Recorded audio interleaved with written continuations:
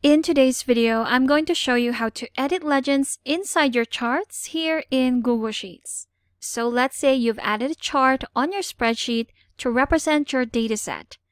Now the legends would be these ones right here, and they help you read your data better because they represent each of these bars right here that indicates that that information belongs to this person. In a previous video, I've already shown you how to add more details into your charts. In my example right here, we have the name of the managers. There are 6 of them, but on our legends right here, we only have 5. Now to add this person right here, what we're going to do is to edit our chart. So click on your chart, select Edit Chart right here.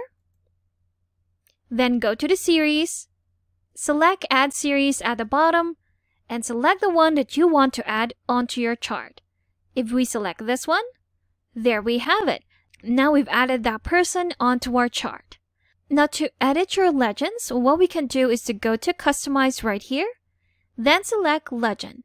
Here we have our position, our legend font size, our legend format, and our text color. So for the position, right now it's positioned on the right of our chart. If we want to move it at the bottom, we can do so. Just select this one right here, then go to bottom. And there you have it. Now, depending on where you want to place your legend, it's totally up to you. Here are the options that you can choose from. Now, if you think it's better to have it red at the top, you can do so, and there you have it. For our fonts, again, you can choose whichever you prefer. If we change it to this one right here, that is what it's going to look like. For the font size, if you want to make it bigger, we can do so. There you have it. Put it in bold, in italic, and change the text color to, let's say, this color right here. And there you have it. That's how to edit legends inside your charts here in Google Sheets.